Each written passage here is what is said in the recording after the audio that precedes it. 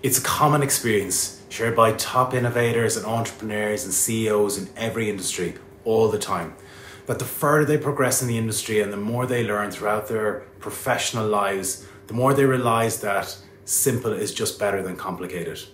When I think back to the early days of my marketing career, I can see how much I overcomplicated things.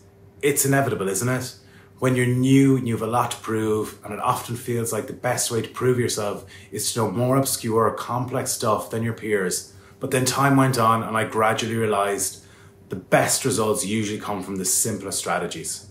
That's not to say that new, innovative, out-of-the-box ideas are bad, but they have to be grounded in a simple understanding of what it is you're actually trying to achieve. And for a beauty marketer, what it is you're actually trying to do is build brand awareness, generate interest, sell products, make sure your customers come back to you and buy again. A brand recently asked me for feedback on their digital design, and it got me thinking about the brands with design strategies that really stand out and why they stand out. This is where Drunk Elephant enters. Curious as to why this brand sprung to mind quickly, I spent a bit of time analysing their design to unpack why it's so effective. And this is what I learned. Good design isn't just about looking nice. It's about function. It's really common for a new brand to reach the digital design stage and say, this side needs to be beautiful. But actually putting beauty first isn't what you need to do when you're designing a beauty brand's digital presence. Function comes first, because the design that functions well is the design that feels good. And the design that feels good converts sales. A website that's easy to navigate and puts everything the visitor needs within reach in a logical layout with quick, frictionless purchasing options is much more likely to drive sales than a website that looks beautiful. But it isn't easy to get around. Think of it this way, you're not designing something to look at, you're designing something to use. Drunk Elephant's site is wonderfully functional and unfussy. It gives you easy access to the shop interface at every turn and enables you to add products to your basket from the product index pages without having to click into the product itself, allowing for speedy shopping for repeat customers who already know what they're looking for. Its category drop-down menu is divided into a small number of easy to understand categories: body care, hair care, bestsellers, kits and gifts. And when it comes to checking out, you can create an account or quickly check out as a guest if you really want to. And there's a buy now, pay later option to increase the ease of purchase. Graphics and text are better when they're developed together. The most obvious thing about Drunk Elephant's design is the way it uses blocks of bold color to segment information, lighten the mood and draw the eye. This is probably the first reason the brand jumped to my mind when I was thinking about designs that stand out for me, that are particularly effective. Because the use of color blocking makes the experience positive, feel good, and that makes it really memorable. It's also very clear the text and graphics are developed together rather than separately by copywriters and designers and then mashed together awkwardly at the end. It feels like the designers had an understanding of the copy and the copywriters had an understanding of the design, and they collaborated to create something that really works. All caps are hard to read.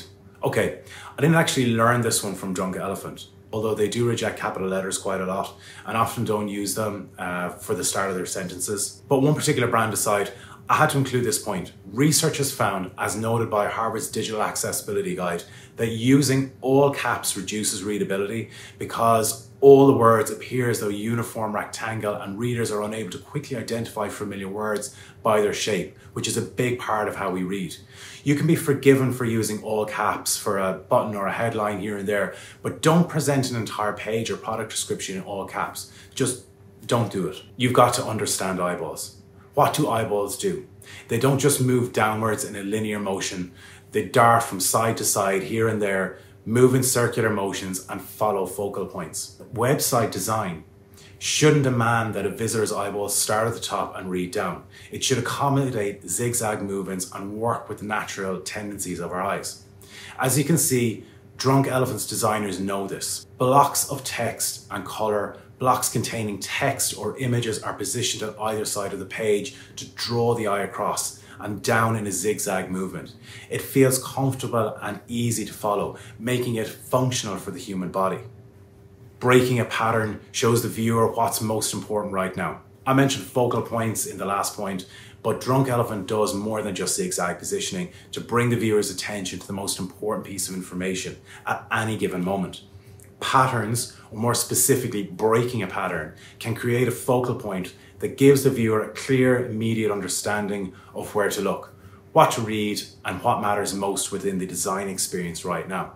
One of the ways Drunk Elephant does this is by adding animated features to otherwise static pages, because anything that's moving will automatically draw the eye.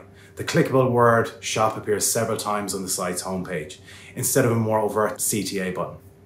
And each time it appears, it's followed by a blinking vertical line. It may not be visually beautiful, but it's a beautiful design because that simple blinking line makes you look at the word shop now. Include humans, and real ones. At the time of me recording this, the Drunk Elephant homepage had one professional photograph of a model wearing makeup, but it also has this. This isn't just a link to an Instagram. It's also strategically placed display of real human faces, showing potential customers that other real humans are engaged with the brand. It creates an instant sense of relatability, trust, and warmth. And those are all big indicators of whether a new site visitor will convert into a paying, product-wearing, brand content-sharing customer. What do all of these points have in common? They're simple, clever, meticulously well thought out, but not at all complicated.